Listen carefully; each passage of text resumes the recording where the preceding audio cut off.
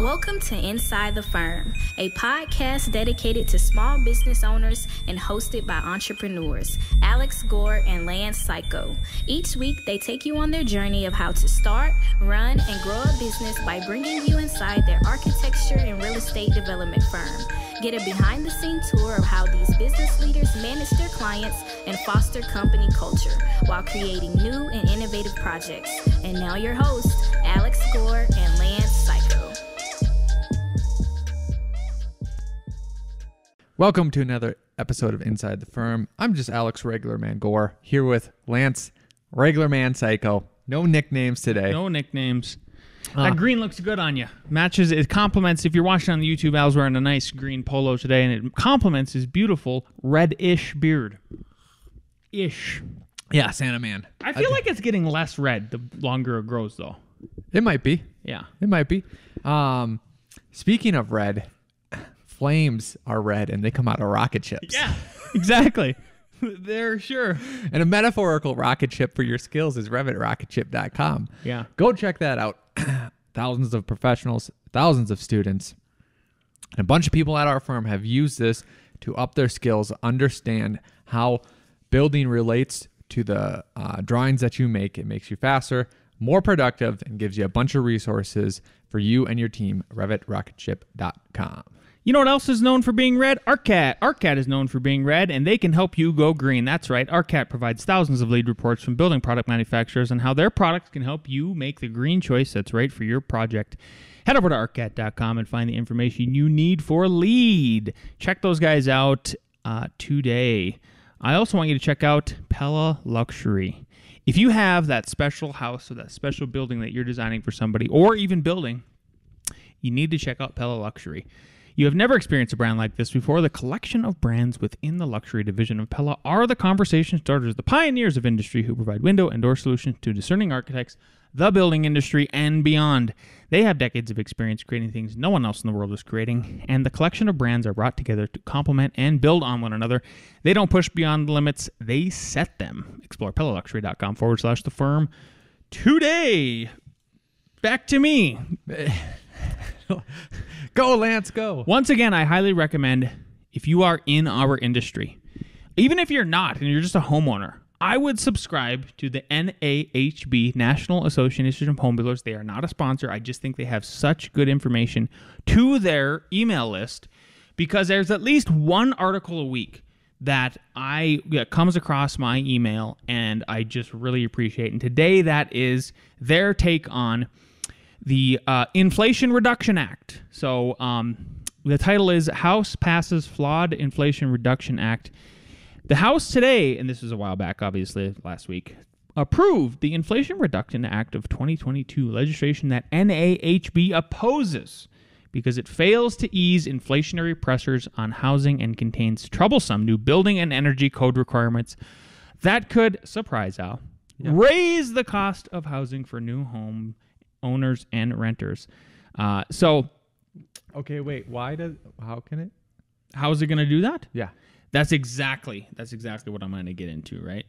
So, quote from, let's see here, NAHB, the legislation does nothing to address the housing supply crisis facing American families, the letter to lawmakers said.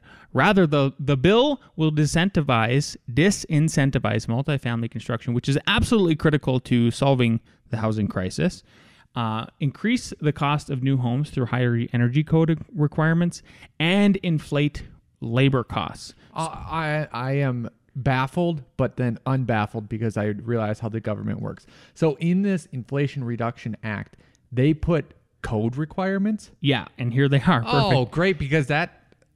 Okay, so here's they are, and this is why it's relevant, because there's architects. Most people who are listening to this particular Friday episode of Inside the Firm, obviously, you're an architect, you're a designer, you're a constructor, something like that, right? Maybe you're a developer. So on the codes front, from the article, the legislation contains $1 billion in grants to pressure state and local governments to adopt more stringent energy code regulations. Yes.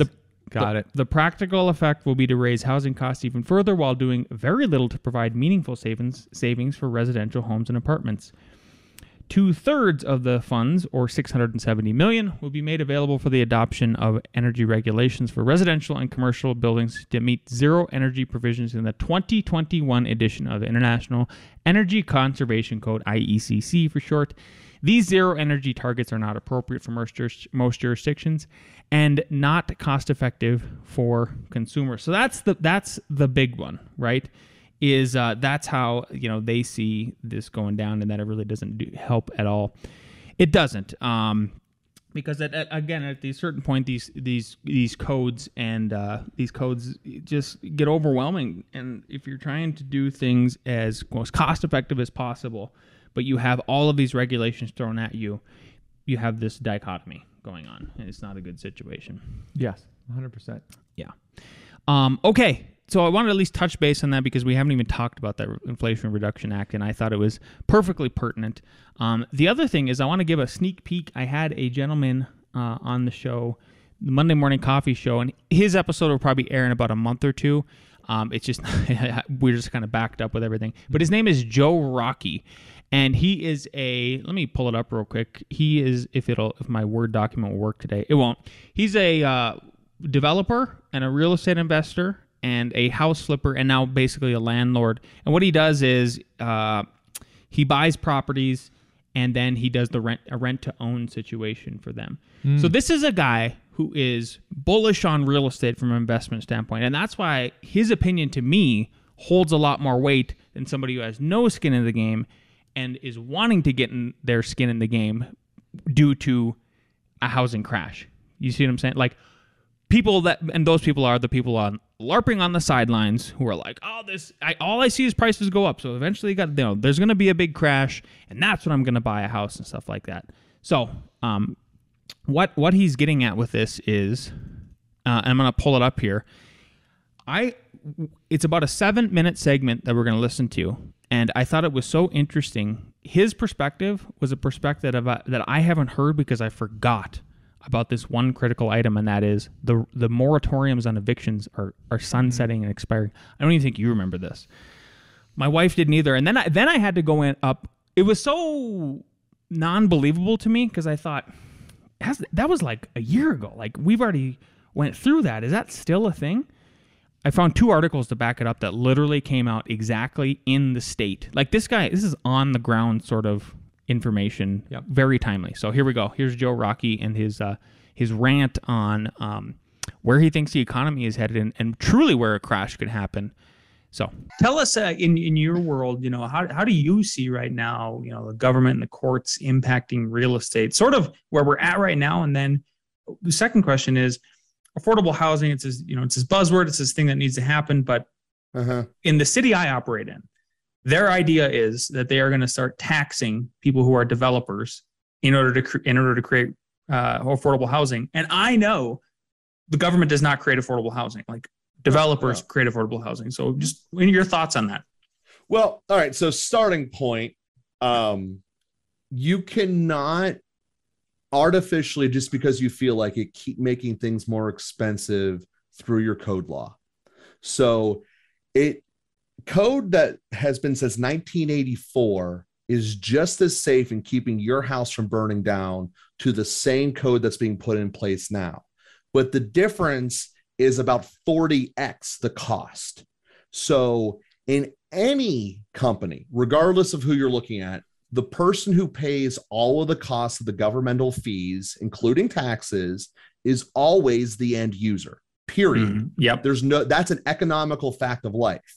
So the more stupid fees you put on because some lobbyist paid you to use these ARC fault circuit breakers rather than the exact same ones that always work regardless, just means that your chance of having something be less expensive is not. I live in Pittsburgh. It is impossible to build a brand new property from scratch for less than $300,000 whenever it comes time to resell. Because we're not doing this out of the goodness of our hearts. We're not Habitat for Humanity. We're doing this for a profit so I can make sure all of my employees get paid and also I get paid as well. That's a fact of life. So if the government, which normally starts with an opposition to that fact, says that's the problem, that we're renovating things and making things better, no, that's not the problem. The problem is you're not letting us build things that are still safe. Like people think you code 84, it's not going to be safe anymore. Yes, it is. Those houses are still standing. Yeah. Go anywhere in this country that's a city that's relatively old, San Francisco, Pittsburgh, all the ones on the East Coast. There are plenty of houses built before World War II that are doing just old fine.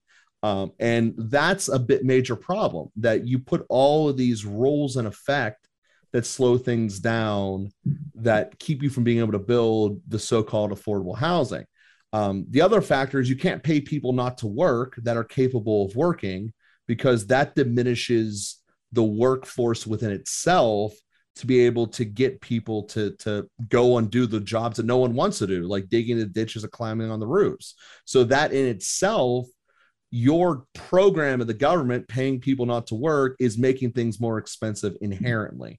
And I haven't even gotten to the courts yet. This is just from idiots in the mayor's office and in the county planning division. Mm-hmm. So the issue that's going to come with the courts is the courts are going to make the recession that's coming up prolonged. So we already have right now the beginnings of experiencing of inflation today. We're seeing that. That's part of why, it's mostly the reason why gas costs so much nationwide. It's not because Putin went to war. It's because we decided to pay trillions of dollars to pay people not to work and keep them in fear. Agreed. That's what we did. And that's the ramifications that are happening now. What will happen over the course between this winter and this spring is the bottom end of real estate markets are going to fall through the face of the earth, because inevitably, eventually judges are going to wake up and say, we have to evict people. We can't let them live for 3 years for free. And the more shut down your state is, the harder it's going to be. The more shut down your city is, the harder it's going to be. And people are going to disregard it at first, because it's going to be in those neighborhoods that are crappy already. Why do I care if there's more vacant buildings? Well, here's why you should care. First off, banks control our economy, no questions about it. And when banks stop getting paid, they get mad. And when they get mad, everything shuts down. Fact of life.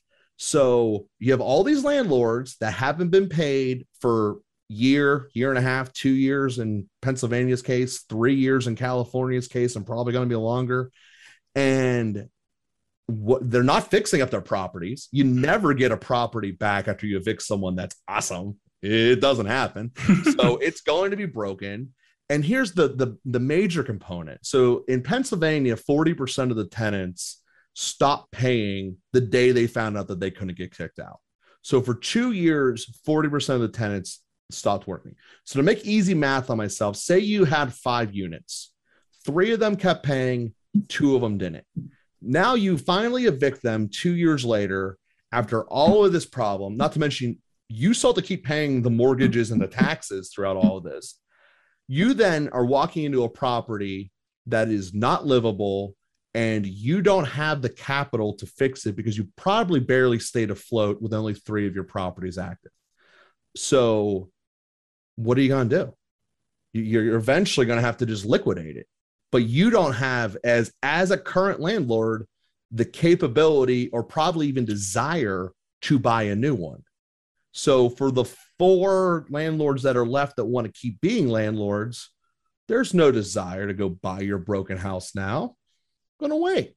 I'm going to wait some more, because eventually that price, because of basic supply and demand economics, there will be a ton of supply, virtually no demand, because no bank's giving a loan anymore. No bank is giving a loan to a house in those types of areas. They just all failed. I'm not giving you another loan. So now we're down with cash buyers, even less demand as a result of less capability. And boom. Well, we don't care. That's the bad parts of our neighborhood. We don't talk about those. Well, here's this other fact of that decision there, Mr. Politician, is that you just made a ton of people homeless. Mm-hmm. And there's nowhere to put them because there's no houses that are fixed. So for those landlords that actually went through and fixed up their properties, they have a ton of people who want to move in and only one house. Well, that's supply and demand in the other direction. They can charge whatever they want and be selective as they want for those tenants. And I know for myself, any single person that got evicted or any problem that implies evicted that shows up on their court from the day COVID started and through 2022, that's on your record for 10 years in Pennsylvania, and you'll never be my tenant. Or anyone who's going to be in your house has that. So I'm not just shunning you. I'm kicking your entire family out and taking you off my list forever, because a decade basically is forever. Okay. So what do you think about... So first of all, the first thing I said is, like I was saying earlier, was, is that true? Are there still these eviction moratoriums? It doesn't seem like. So I looked up. We'll talk about the two articles. Yeah. But the big thing I wanted to ask you besides that was, or you mentioned that point was, is that when the liquid finally dries up? Because that's the problem every time.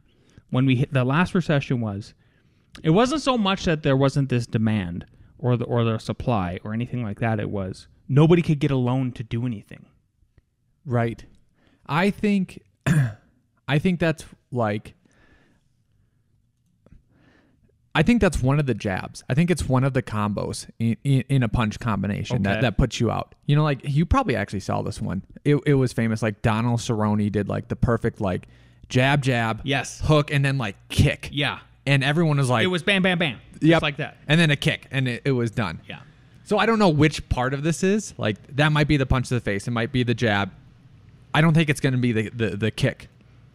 But what I'm getting to, and actually before I add on to the combo, yeah, tell us about, what are you bringing up? Okay, so I went and looked up this morning if this was really happening, because I just didn't believe it.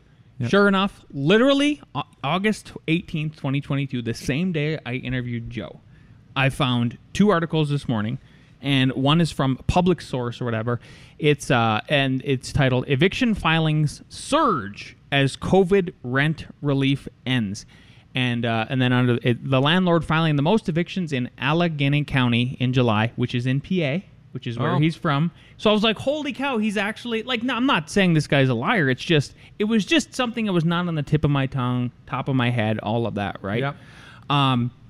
So basically, from the article, evictions in the county have risen for 3 straight months. The local rise bucks a national trend of lower than average eviction filings touted by the federal government as a promise for a different future. Instead of evictions spiking 200 or 300% of historical averages, as many predicted once the CDC moratorium ended, it has remarkably been 26 below historic averages in the full first 10 months since the moratorium ended, right? And then one of the things they go on to say, so this guy who is a landlord, he says, goes on to say, there's a significant number of people who are behind on rent, and we can't do this forever, just like Joe was saying. Our operating budget can't stand it, said Rich Stevenson, the chief financial officer for Allegheny County Housing Authority, where about 300 tenants owe some measure of rent, but none currently face eviction. The county authority has about 3,000 units. Quote, I've got 300,000 in delinquent rent. 50% of my tenants are not paying. Whoa. 50%. Yeah. But evictions, he said evictions are not up in that quote that you read. Go back. Let's go right back there. here. Instead of evictions spiking to 300%, they're remarkably low. Yeah. Yeah. They still haven't, because the courts haven't stepped in yet, and that's the second article. Gotcha. Yeah. So that's again what Joe was saying. Once the courts wake up. Gotcha. Yeah. And they start mandating that, right? Yeah. So basically, we've never experienced delinquencies like this. There's groups trying to delay evictions, but I feel that the only way the message will be communicated to tenants that they have to pay rent is by filing evictions, right?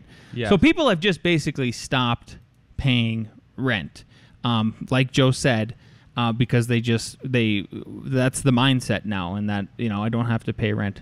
In fact, later on, this article goes on to say, quote, they feel like they don't have to pay rent anymore, he said. They've adjusted their lifestyles accordingly, buying cars, clothes, whatever it is, just not paying rent. Oh my goodness. So that's part of it. And then the other part regarding the courts, by the way, everybody who's listening, you're very welcome. I had to go to BloombergLaw.com, sign up for like this free thing. Yeah. And then I got a call from an attorney this morning on the way to work. And he says, hey, I see you signed up for Bloomberg Law. And I go, yeah, I just wanted the free article. Yeah. And he goes, give me the author's name, I'll give you the article. So sure enough, they gave us the article. So this is from Bloomberg Law. Same day, again, August 18th. This is kind of all happening in real time. Pretty amazing. Yeah. State and local courts now lead effort to curb rising evictions.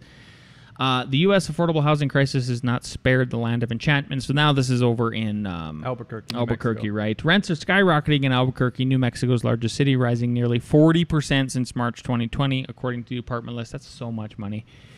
In nearby Santa Fe, the average apartment bedroom goes for $1,400, comparable to rents in larger and more exclusive metros. New Mexico's eviction moratorium expired in April, allowing landlords to force out tenants who can't keep up with rising costs. But the state Supreme Court in New Mexico is not a mayor or state senator or governor, but the judiciary is working to curb evictions across the state. Since the start of the pandemic, the court has moved to protect vulnerable tenants and more recently to ensure displacement doesn't return to high levels seen across the state before pandemic rent protections arrived to keep landlords from flooding courthouses once the ban was lifted. In February, the New Mexico State Supreme Court launched an eviction diversion program, an effort to bring landlords and tenants together to resolve their disputes and connect renters with resources.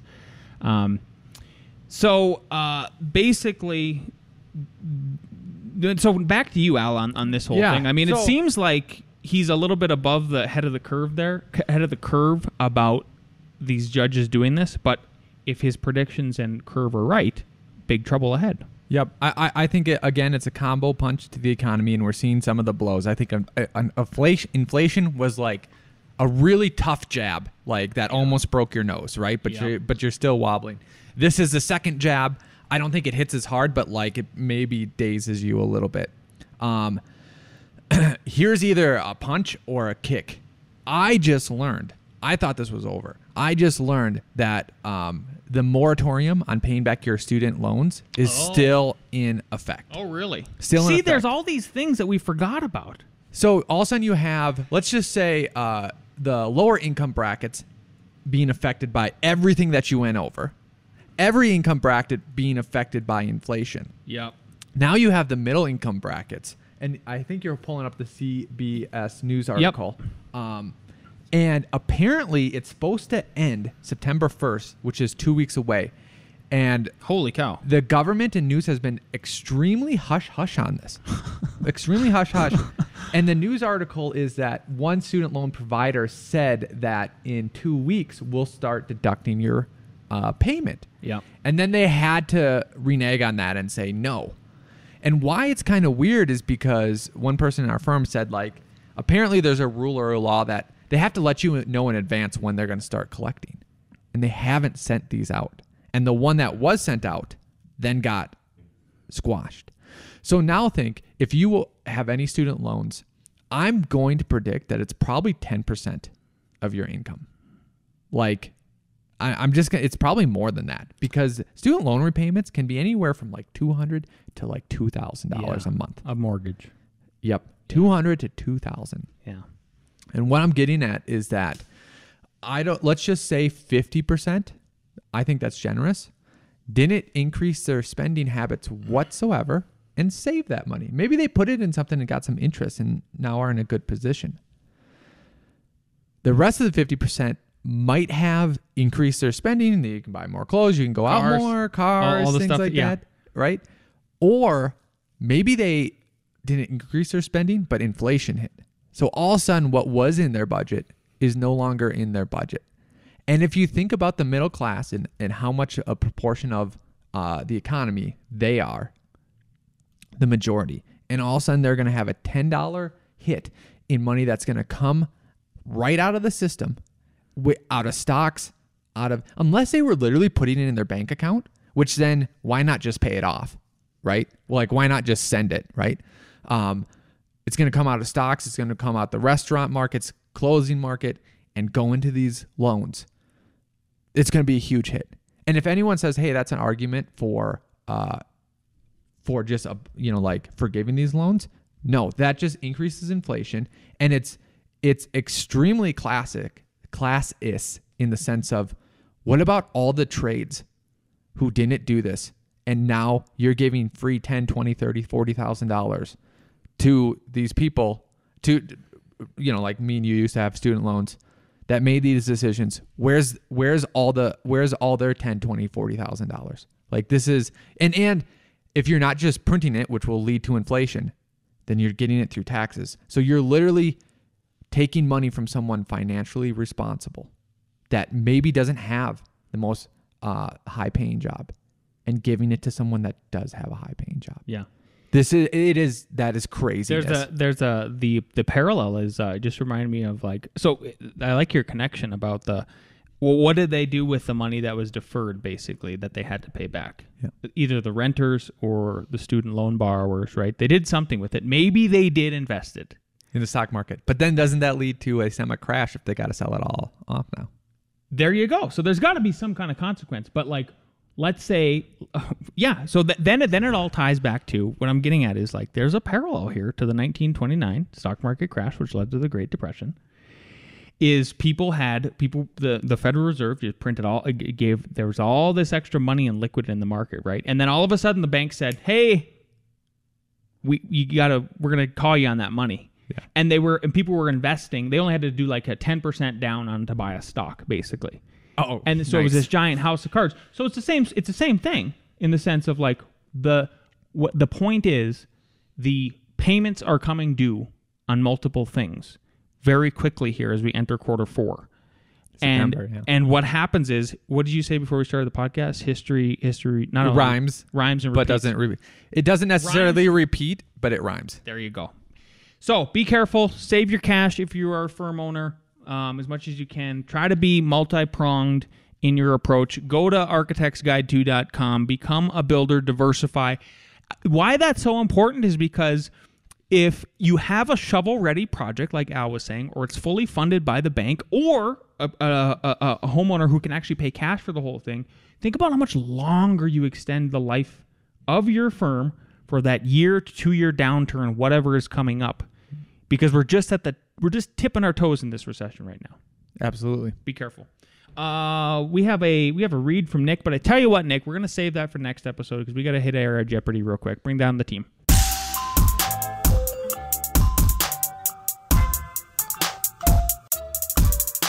I am going question number 1, and let's see at least your answer too.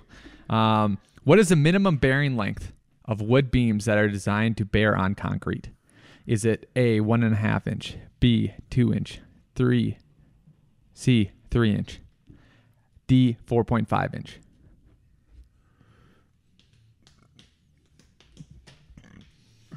B, C. It is C, 3 inches. Nice. Question number 2.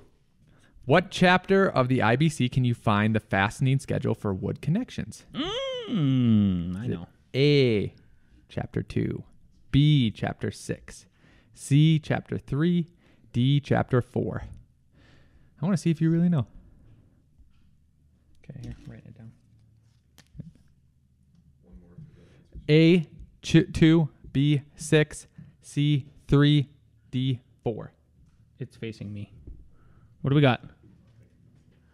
It is chapter 6, which is B. Dang it. I'm terrible. Actually, it's facing you. Nice.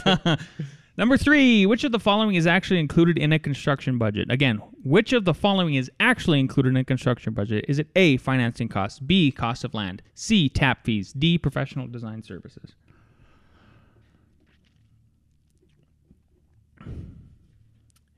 C and B? Correct answer, C. Great job, Jason.